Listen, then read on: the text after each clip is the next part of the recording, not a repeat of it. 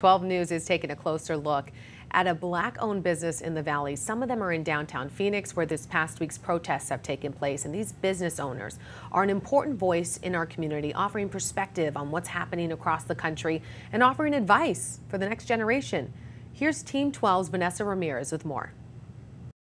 It's a really good concept that we've had with Nashville hot chicken. Already a staple in Phoenix, the owners of Lolo's Chicken and Waffles branched out and brought this new concept a little more than a year ago, Monroe's Hot Chicken.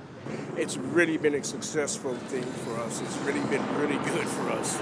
Normally a bustling restaurant, COVID-19 slowed things down for Monroe's. That is, until the hashtag Black Tuesday popped up. It was absolutely incredible yesterday. We're usually out of here. We close at 4. It was 4:15, 4:30. There were people still walking through the door yesterday. A social movement to amplify the African-American voices and perspective and support businesses. And it was like, oh, we're going to run out of product. We're going to run out of product. It was like, oh, no, we're not. We're going to figure this out. It's the kind of boost that Ralph King's business needs. With the influx of people gathering in downtown Phoenix for the protests, Ralph says people just want to be heard. You know, it's that time. I think they've had enough. I love it that here lately it's been just a peaceful thing and everybody's voicing their opinion. And I think they ought to have that right to do that. That's part of being an American, right?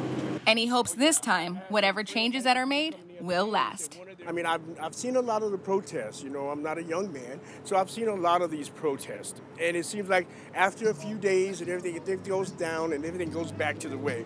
I hope that out of this one, we get to see some real change. And even though it won't be easy, he's confident it can happen. Really sit down to the table peacefully and iron out some of these issues. Vanessa Ramirez, 12 News.